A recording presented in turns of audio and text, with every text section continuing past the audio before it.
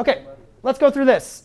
Because again, guys, I want to make sure you're aware. You're not going to need to know exactly how to graph these. But what I am going to expect for you to at least be able to identify the parts of the graph. And again, because you should understand what at least the graph is going to look like to understand, to answer some questions later on, right? So the first thing is, let's identify the amplitude, which I didn't write into there. So remember, the amplitude is the half distance from the max to the min. Define the amplitude. That's just the absolute value of a. Well, a is what we're multiplying outside of our function here, which is 1.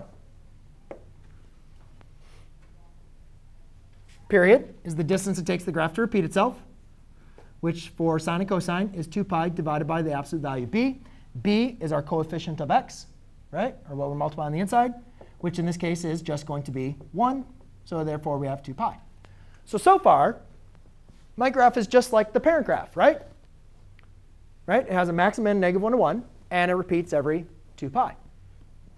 All right, but we see that we have a phase shift. Right? You can see that we're adding pi, so therefore the graph is going to be shifted left pi.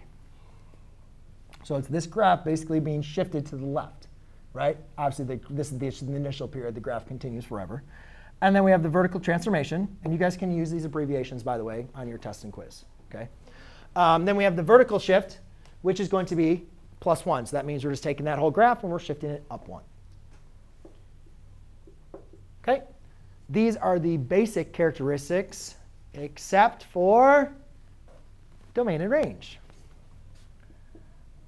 So the domain. We don't have any discontinuities, right? It's all real numbers.